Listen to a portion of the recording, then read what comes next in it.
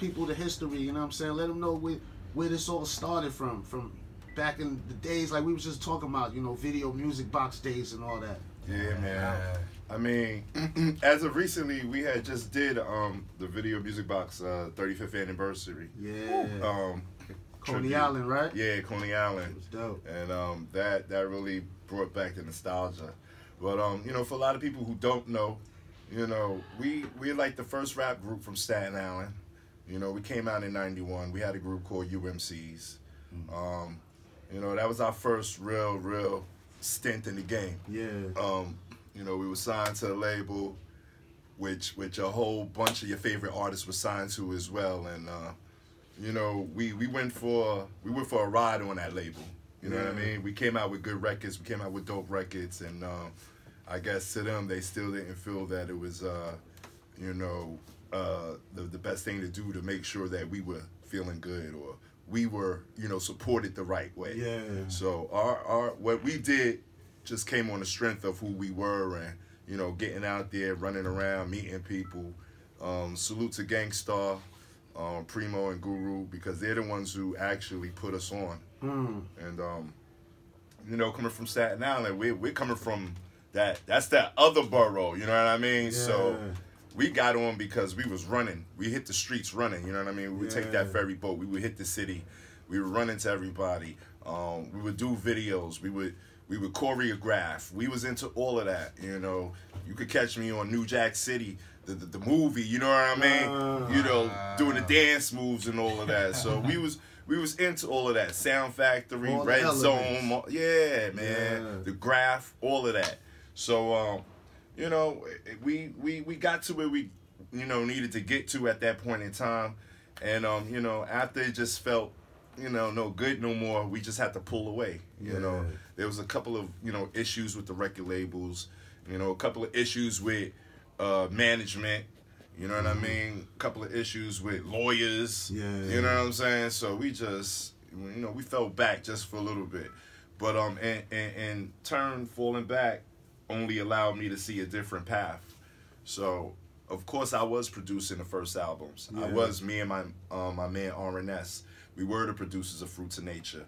That was the first album. We were the producers of the second album. That's big. So I just felt like, you know, let me just go a different path. That's how I became producer for artists. You know what I mean? That's how my first beat was sold to Busta, because as UMCs, we was on the road with Busta. As UMCs, we was on the road with Naughty by Nature. We was on the road with Onyx. We was on the road with, you know, all of that. Man. Wu-Tang, we all grew up on Staten Island. I said Wu-Tang in my records before Wu-Tang even came out. Wow. You understand what I'm saying? So this alone is, there's a lot of history in this. So for, you know, there's a lot of cats out there that think that, you know, some of these movements are just overnight, you know, success stories. Nah, you know, I'm talking about going to junior high school and having to come home and Ghost's people is knocking on my door talking about, yo, let me borrow some sugar, and my mom is sending it down, and you know what I mean? We running through the jacks together. But you know, the thing with that was UMCs were their own people. Me and Kool Kim, we did our own thing while Wu was formulating. So, you know, we gave drastic shout-outs. It was still all love. It was all love. It's just that nobody wanted to be put in one particular area. You understand what I'm saying? We were our own kind of group. You know what I mean? You ain't going to hear us coming out on Triumph. You know what I mean? Or, you know what I'm saying? And they're not coming out on Blue Cheese. I know. You understand what I'm saying? Y'all had y'all flavor, and they had their flavors, and it was a whole bunch of different artists out there that was doing it like that. That's what made hip hop so dope back in the day. Oh, it was so diverse. Everybody's kind of copying now. Like, I'm not talking about, you know, the people trying to preserve the culture. I'm talking about, you know, the cookie cutter. It's the machine. Like, it's crazy. It's the machine. First of all, back then, if we sound like anybody else, you're biting. You were totally biting, and there was no respect in that. Word. You know what I mean?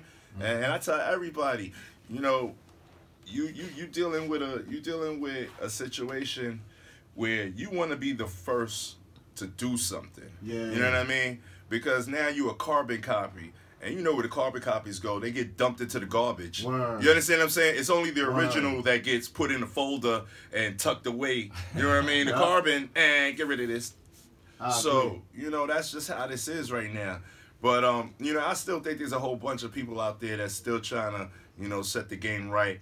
And, you know, at least do what they can do, you know what I mean, to contribute and benefit some authentic, real, you know what I mean? Yeah. And I don't mean real by I'm just running up on heads and pulling out that thing and blamping them and now I'm keeping it real. I'm talking about real nostalgic, real, you know, worthy of being heard, you know what I mean? Yeah. Lessons, messages, substance, you know what I'm saying? Real. So we could go back to, after that, I just started producing. You know, I hit Busta. I hit Ghostface when he came home from the pen. I hit 50 and Little Kim. You know what I mean? I have a question. Let them know what bangers you hit them. Don't be word, modest. word, Those are big records too. He's being modest right now. I did a lot of work with all different members of the Wu. Yeah. So you can hit up different albums and you know you just check the credits. You got Phantom of the Beat on there. All right. So you already insinuated. All I got, all I need is you was one of them. I mean, which that Ghost? Yeah. Nah, for Ghost I did Apollo Kids. Oh, that's one of my favorite shit. I did the first single for the new album. I used to have that shit as a ringtone. You know what that is? Hell yeah. They're gonna have to hold on to this one. Caller, what up? You rocking with the Bankai Hour? What's good? Yeah. Yo, caller, what's good? Oh, we got callers on now. They coming in. Yeah. Oh, they ain't coming through though. So sorry, we tried. The one thing that I always do tell people though, and this is like a lesson for the up and comers or the ones who's, you know, moving. If you watch my track record, besides the mid joints that I did, the first big joint was Busta. How do I jump on an album coming from UMCs to produce on an album that did like 1.6 million with Janet Jackson on it? Wow. That's the first record I did. Wow. So to me, that was my first intro into the game of, you know, producing for other artists. That's a big intro. Second record was Apollo Kids for Ghostface. Yeah, big record. Street record. That's one of my favorites. Street record, and it entailed Ghost and Ray. Yep. So now I got two big heads from Wu on one record. That's big. I got Busta Rhymes for my first record, and I'm on a record with Janet Jackson. So now my next third big record becomes a record that didn't make the Aftermath album. Okay. You know what I mean?